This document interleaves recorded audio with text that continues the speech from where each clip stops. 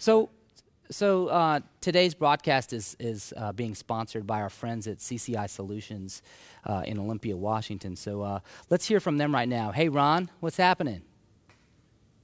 In this webinar, we're actually on location to show everyone how the PreSonus Live works in a live worship situation.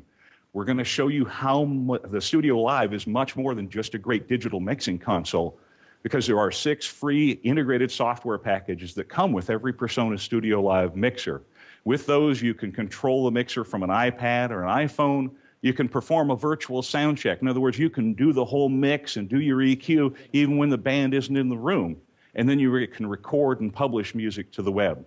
So this year's webcast, the one we're doing now, builds upon one we did last year, which had a lot more instruction on the specific features of the StudioLive.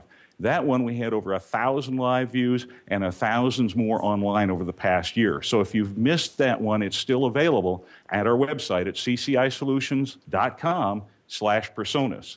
So the StudioLive mixer is really designed for an analog workflow. And, you know, the whole StudioLive solution is not just a piece of hardware.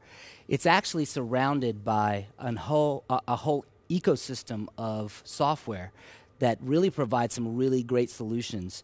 Some of the things we're going to talk about today: wireless mixing, recording, being able to record very easily, being able to use those recordings and edit them with software.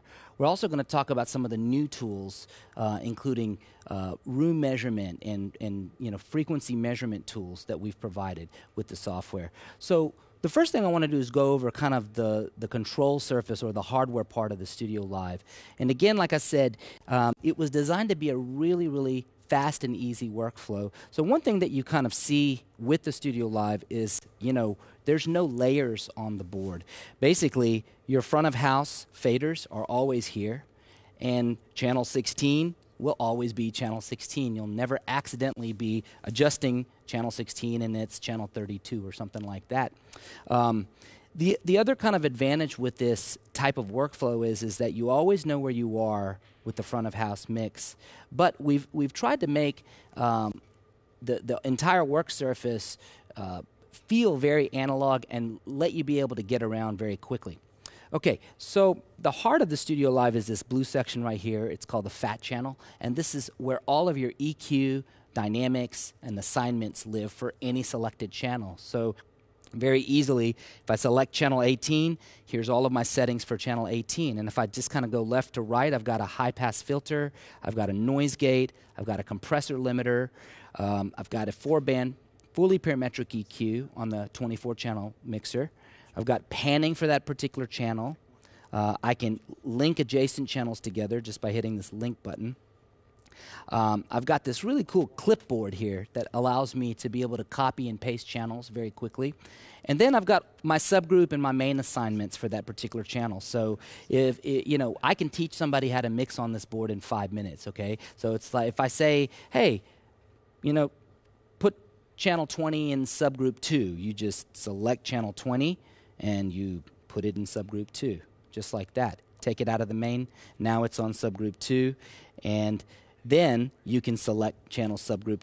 Let's say there's a select button on subgroup 2, and now I can assign that to the main. So the routing is very, very great. The other thing that's cool is this entire fat channel is available not just on every one of your inputs, but you also have it available on every one of the outputs. So all of your aux outputs have the full fat channel.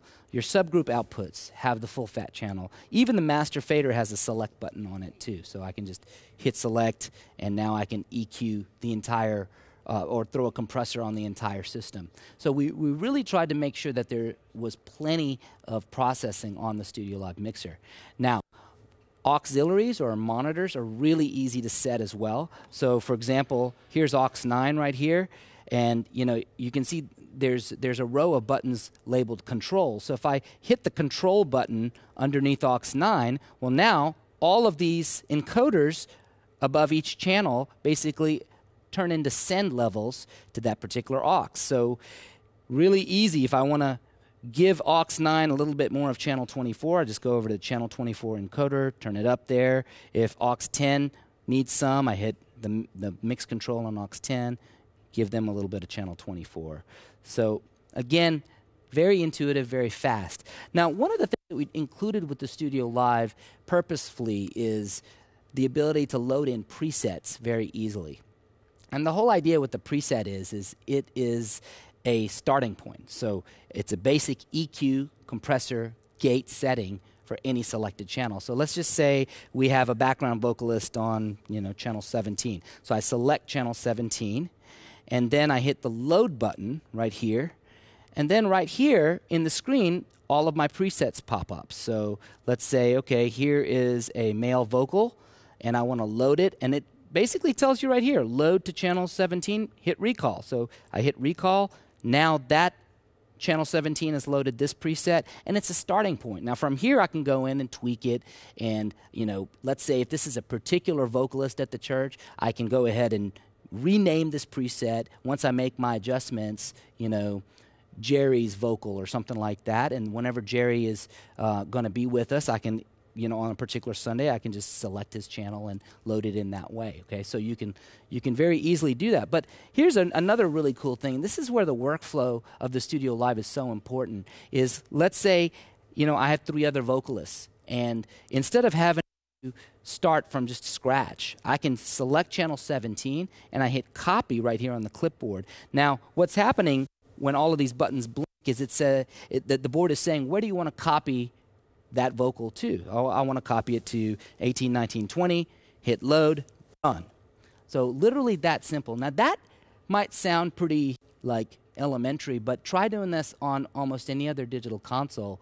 One thing that we really strategically tried to do when we designed this board is we wanted to make sure that if you're coming from an analog world, you can get on this board and feel at home very, very quickly. And the other thing that we tried to do is we tried to not let you have to focus on a screen in the middle of the board and then having to go through a bunch of menus and layers and that kind of a thing.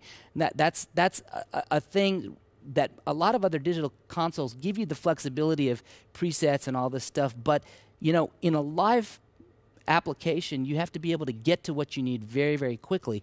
And then the second thing with working with a mixer like this in a church setting is you have to be able, you may not have the same sound engineer every Sunday, or you may have different services with different volunteers mixing, and so you need to be able to teach this technology very easily. And so the StudioLive is very simple in that way.